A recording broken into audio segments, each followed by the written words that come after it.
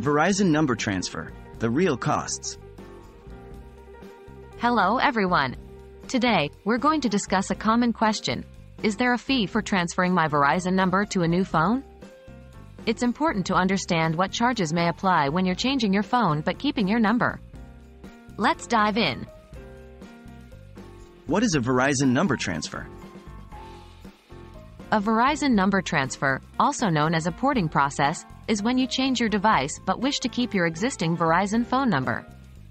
This can happen when you've purchased a new phone and want to keep the number from your old one. Is there a fee for the transfer? Now, to the heart of the matter, the potential cost of this process.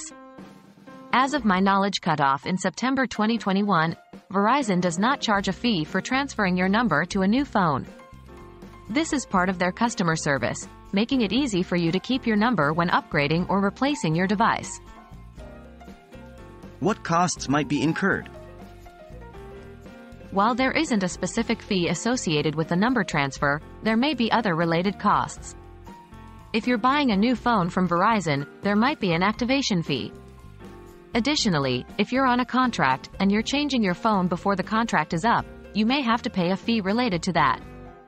Always remember to check the terms and conditions of your contract or talk to Verizon customer service for specifics.